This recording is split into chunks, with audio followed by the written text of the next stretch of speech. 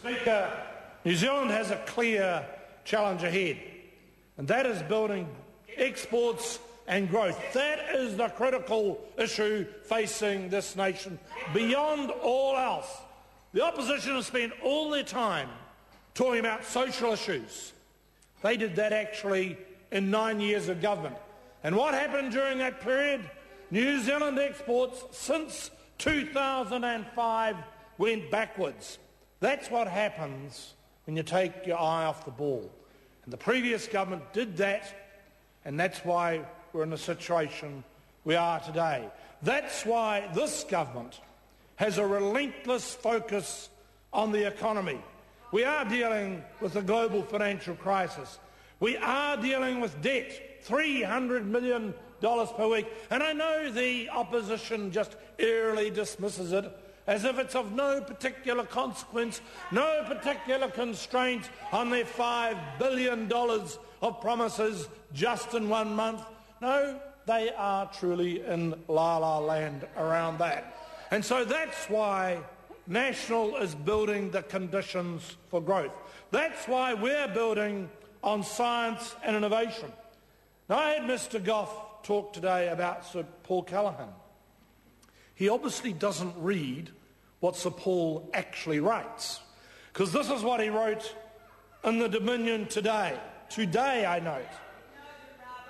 Quote, "Our thinking is too often mired in fashionable cliché rather than serious analysis. 10 years ago, we went for biotech. Now politicians talk clean tech." What did we hear about Mr Goff talking about this today? I think it was about clean tech. That's right. So fashionable cliche rather than serious analysis exactly is where Mr Goff is mired in. Sir Paul went on to say this: "Our future lies in the niches of the world economy.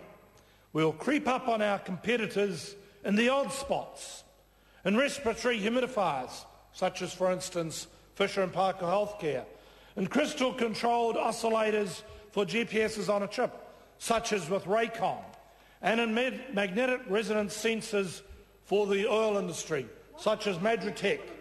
Building science and innovation, Mr Speaker, has been my central focus as a minister, and I've been systematic in this regard over the last 2 years.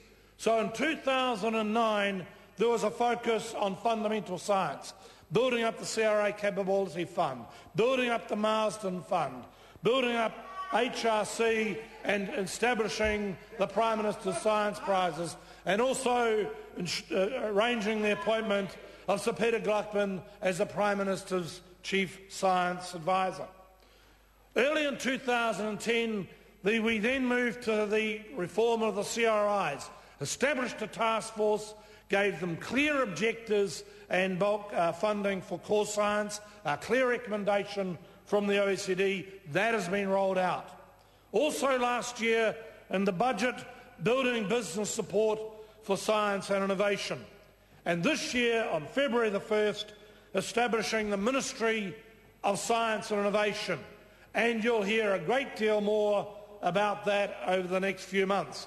I might note, however, when Labor published the new appointments, Mr Shearer, who apparently supports the Ministry of Science and Innovation, still described himself as a spokesman for research, science and technology. All I can say is to David, catch up.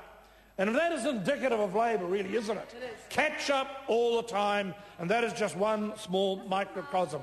Mr Speaker, the program in each of those 2 years essentially rolls out over 4 years. And I just want to focus on some of the key initiatives.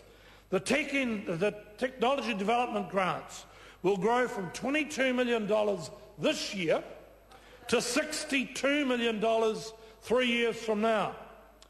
The commercialisation transfer budget will grow from $4 million this year to $8 million 3 years from now.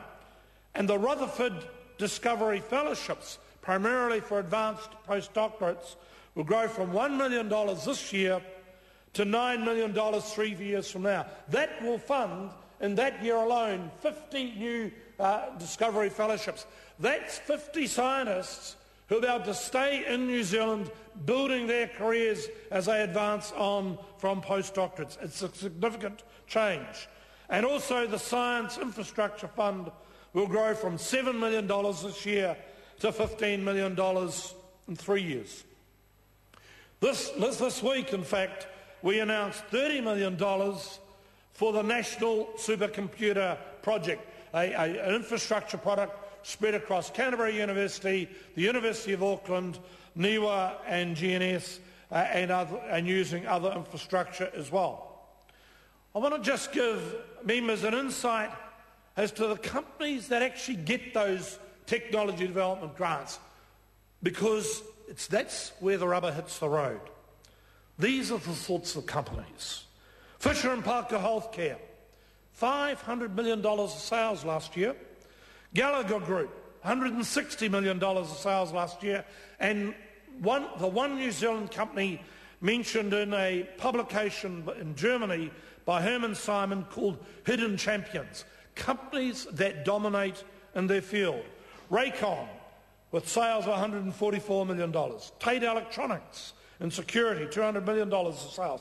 And the list goes on, including Scope Industries, Weta Digitals, and 27 other companies.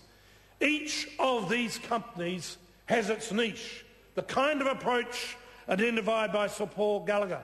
Each of these companies are leaders in their fields. Our challenge is to grow those companies and a whole range of other companies around them much faster than we've done in the past, because that in a sense points to our future, New Zealand's future. We're already strong in primary industries. That has been the foundation of the New Zealand economy for 150 years, and indeed there's been good prices for those primary products in recent years. But it's not enough. We're strong in tourism. That generates jobs all across the skill levels, and with a particular concentration of employment in lower skilled opportunities. And that's a huge sector to our economies. Those sectors will grow, and particularly in the tourism sector, they are job rich. But in truth, we also need to add a third sector, loosely called high technology. Some of that might be in biotechnology. Some of it will be in IT or digital media. Much of it, however, will be in niche manufacturing. Today, those companies generate $5 billion of exports. Some, as I've said, are quite large. F&P Healthcare, many are in the $30 to $100 million range exports. They're actually all listed here. The Technology Information Network, known as the TIN 100. And I know this is well known to various members around this House, including, I might note, indeed, Mr. Shearer. The companies in this publication are the ones that we need to grow. So we need to see the F&P Healthcares grow to being $1 billion company. We need 100 companies to grow from, say, $50 million exports or thereabouts up to $100 million. That way we'd get to $10 billion of exports. And that would be just the start of the challenge. Many of those companies, many of the potential companies are yet to exist or are in their infancy. That is why we also have the technology vouchers. A pilot program, $5 million this year, but it has been oversubscribed and we will grow it according to demand. So, Mr. Speaker, that really sets out the challenge for this nation, to grow a new sector of our economy, because that is the way we're actually going to close the gap with Australia over time. That will be a very substantial challenge in its own right. Mr. Speaker, the new Ministry of Science and Innovation also has an innovation board on it.